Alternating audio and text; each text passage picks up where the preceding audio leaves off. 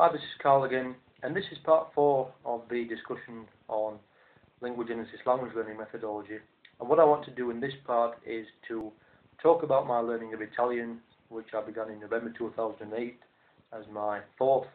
foreign language. But what I want to do as well is just to revisit the time when I first became a self-taught linguist. If we just go back briefly to 1993, which was the year when I first started to learn German in secondary school, and I remember that we had a very inspiring teacher, a guy who was in his own way rather eccentric, but in a good way, one who made minimal use of textbooks, one who had, if I recall, a very good German accent, and one who paid a great deal of attention on the spoken forms of the language, on the rules of pronunciation which govern the written words, and who got us to interact with one another, to develop dialogues, was very encouraging as far as doing homework was concerned, was then very praiseworthy of people who did the homework. And then I also remember that at the beginning of every lesson, what each pupil had to do was to say something to him in German before they enter the classroom, as a means of indicating to him and showing him evidence that they had in fact learnt something from the previous lesson or from previous weeks. And so that was German, my first foreign language, which as I say, I started in 1993. And then in 1996, what happened was, and I think I mentioned this in a previous video, the school year was divided into two halves, so that half of us did German and the other half did French. And if you were good at your first modern foreign language, or the teacher thought that you had a capability for your first modern foreign language, what you were able to do is to then choose Spanish. As there were some language teachers at the school who had graduated in 2 modern foreign languages, one of those being at least French. So some of the teachers had graduated and were qualified in teaching German and French, whereas others were qualified in teaching German, French and Spanish. So what happened in 1996 when we did our GCSEs was that 8 people out of the entire school year of about 300 decided that they wanted to do a GCSE in Spanish. So we had a very small group. Every person was enthusiastic. Nobody gave up the course, and because of the low amount of people that were in the class, everybody felt as though they were given a great amount of individual contact time, that they were learning a great deal, because obviously the teacher didn't have to focus his attention on a high number of people. We did learn from textbooks, but he made it very interesting because he spoke very fondly of his own experiences in learning the Spanish language, and also about the time which he'd spent in Spain as a student during his year abroad from university. He spoke the language with a very nice accent, and obviously that rubbed off onto many of the pupils who found the Spanish language to be very sing-songy, very pleasant sounding, and as far as I recall, many of us achieved very good grades. So after doing my GCSEs in 1998, I then chose to study German and Spanish at the university. Well, firstly at the Sixth Form College and then at the university as a degree. And as I mentioned in part 1, I think a lot of people, when they grow up and go through school learning more than one modern foreign language and then later go on to study 2 languages, or at least 2 languages at university, that they realise that they have the capability, but they don't actually understand why they have the ability to be so confident with modern foreign languages, whereas other people aren't necessarily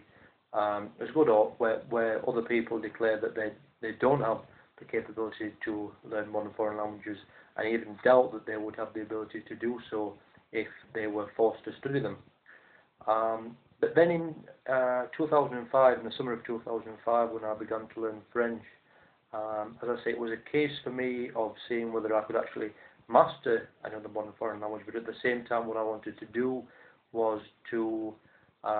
try a self-teaching approach to see whether that would be as effective as being taught by somebody else,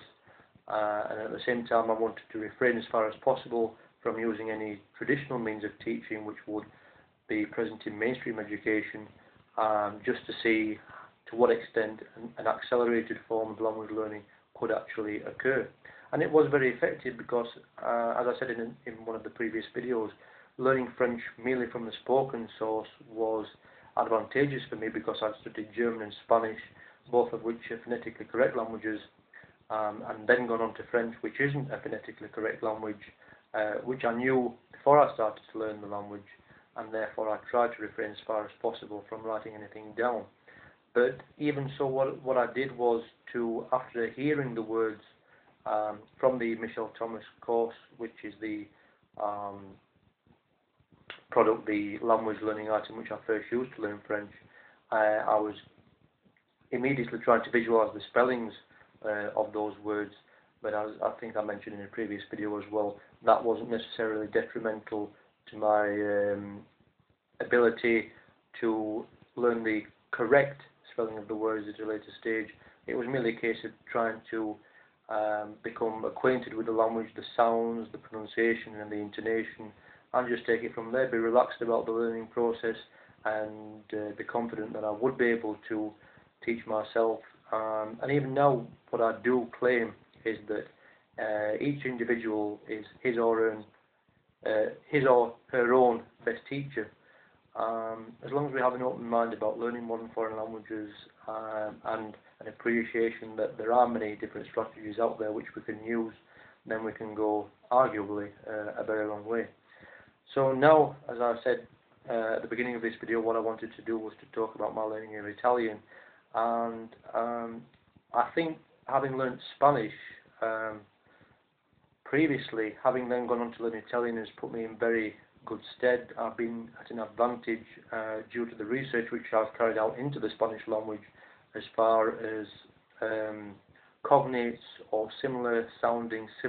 similarly spelt words in English and Spanish are concerned. Having researched into different patterns which I've been able to establish between English and Spanish, I've then been able to identify similar patterns with the Italian language, which is a phonetically correct language, has similarities with Spanish as far as certain word endings are concerned, and there are arguably lots of similarities between Spanish and Italian where the word order within different grammatical structures is concerned as well. So I think learning Italian has put me in very good stead, but even so, I would say that even though it's just over 1 year since I started to learn the language, I do still have quite a long way to go. But even so, what I do realise is within the processes of self-teaching is that each person who actually tries to achieve learning a modern foreign language using that particular method has to have a lot of patience, has to try as far as possible to create links with other languages if he or she has studied previous languages, but if not, just be relaxed about learning the language. Don't be afraid of making mistakes, but then at the same time, as you're picking up new words, especially from the spoken source, not necessarily to begin with from the written source, because we can't be expected to master the rules of pronunciation of the words within any language from the outset, and therefore I think it is an advantage, and many people might not realise this, is that if we start learning a new modern foreign language from the spoken source and then going on to using, let's say, a bilingual dictionary to check the correct spellings of those words, then we gain first and foremost an appreciation of the pronunciation and the sounds and the oral development, as it were, of the sounds by bringing words together and creating full sentences, getting an understanding of the language in terms of how words are brought together and the general syntax of the language, and then we can combine at a later stage, as I say, the audio-visual methods with the written methods, the graphological techniques, as it were, the written forms of the words. We can look at the spellings and then gain an appreciation of the spellings and rules of pronunciation of those words by relating them back to the spoken words which we became familiar with at an earlier stage during our learning of the Italian language or whichever other language. And that's been more or less the method which I've used. But as I say, I still need to go a little bit further in the learning of the Italian language before it becomes even close to the standard at which my German and Spanish is. But as I say, German and Spanish were my first two